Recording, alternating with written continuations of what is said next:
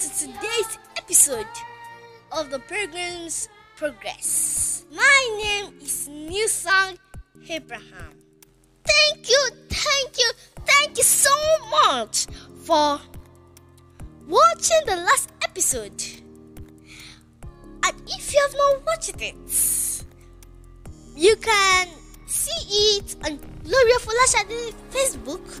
You can also see it on Olufemi Abraham Facebook, and you can go to Gloria Folashade's YouTube. Thank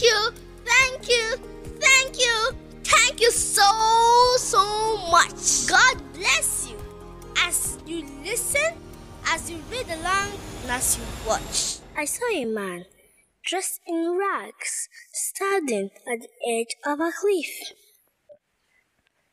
He had a book in his hand and a great burden on his back. He opened the book, and as he read out of it, he wept and trembled. He was suffering from inner turmoil because of a burden laid heavily upon him. What shall I do? This is the city of destruction. What shall I do? At home, he says, what shall I do? Dad, a city will not be burned, even never will it be burned. Madman, crazy man is going and redoing. I'm crazy man. Maybe you should go and sleep, madman, crazy man.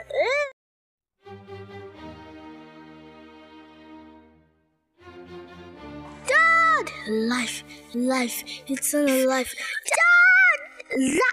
Life, eternal life. I must leave the city of destruction. Hear me, I must leave the city of destruction. There appears obstinate and pliable his friends.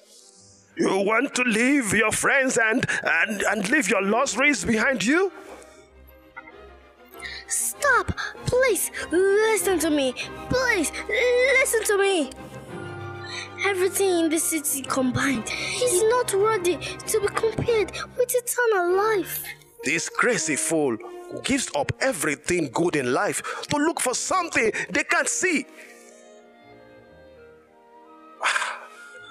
Let's turn back and go home without him. Let's go.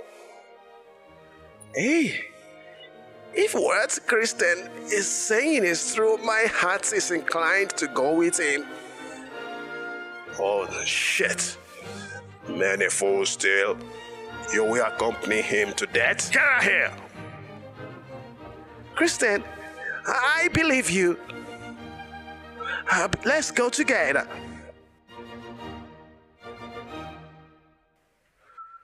What's that on your back? It's the burden of sin. Burden of sin?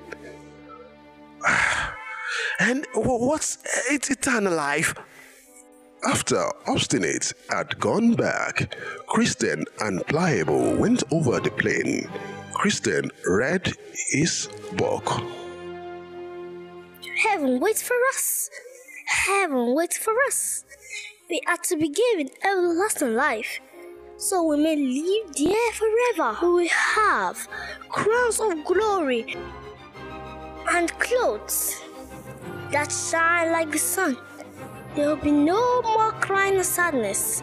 The Lord God of heaven and earth will wipe away every tear from our eyes. How can I get these things?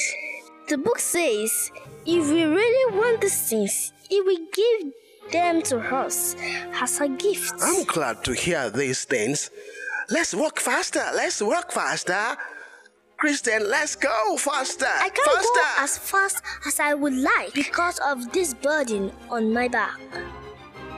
There was a very muddy swamp in the middle of the plain. Both of them suddenly fell in the fog. Help! Help! Help!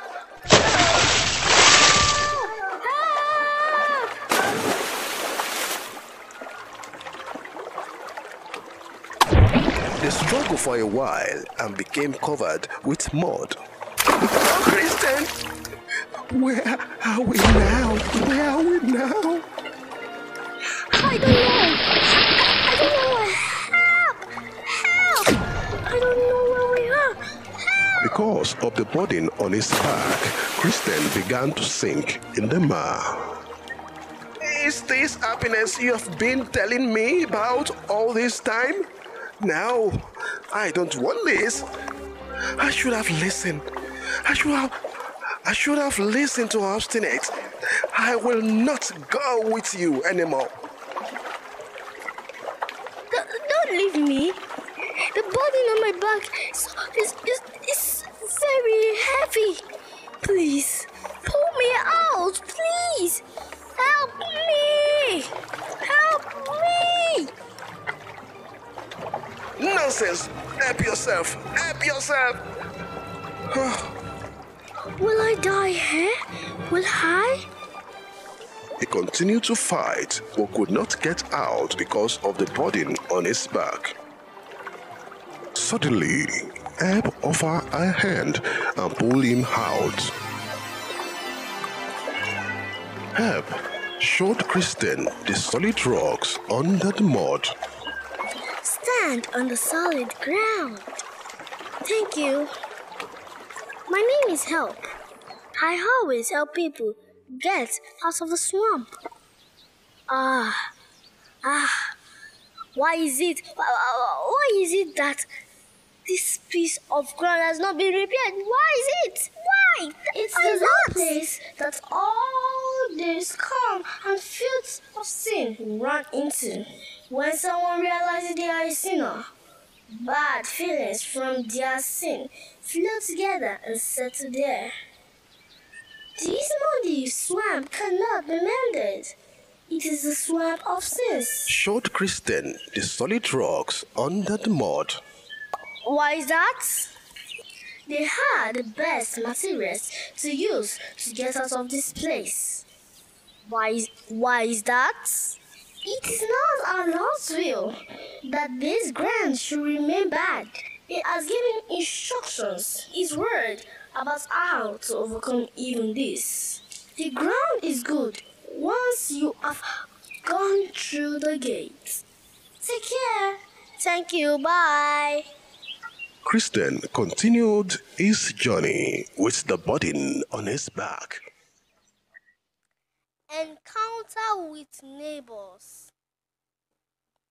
Obstinate, a stubborn, close-minded man who would have nothing to do with the gospel, and pliable, a man easily led by those of a strong character. He is pushed about by everyone. He doesn't have a mind of his own. Christians took their scorn as an opportunity to share the light he had been given. He did not run from the word. He is not afraid that he will be laughed at. Instead, he invited obstinate and pliable to go along with me. We must pray that the Lord will give us love that Christian had for his neighbors. Forsaken by pliable. Pliable is a hearer and not a doer. He is concerned over the talk of a coming destruction, and is delighted with the delight written in Christian's book. But he is also unwilling to face suffering, obedience, and struggle that must come before glory. You will not sit down and think, should I suffer? Am I going to suffer? Am I going to be obedient? Am I going to struggle? God is then faithful to send help to his head. Some have identified help as another minister like evangelist. Alexander White calls him simply another preacher, another pastor, or another evangelist. Spurgeon says he is a brother who has the gifts of helps. It seems clear, however, that Bullion refers here to the work of the Holy Spirit. It is the work of the Holy Spirit. This idea must have been taken from the scripture as David cries to the Lord in Psalm 40, verse 1 to 3. And funny enough, This is where my parents found my name, Newsong Abraham. Newsong. Let's read together in Psalm chapter 40, verse 1 to 3. I waited patiently for the Lord, and He inclined to me, and He heard my cry.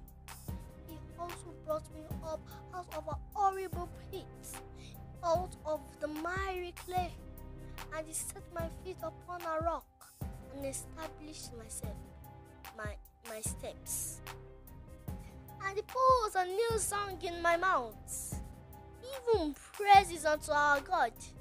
Many shall see it and fear, and shall trust in the Lord.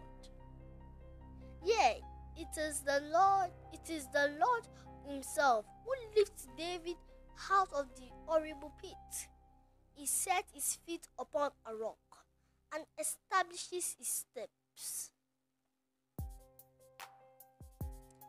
The Bible says, "But when the Helper comes, whom I shall send to you from the Father, the Spirit of truth, who proceeds from the Father, who will testify of me."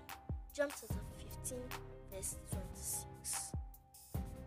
Our efforts can never make us right before God. He alone can lift us up and save us.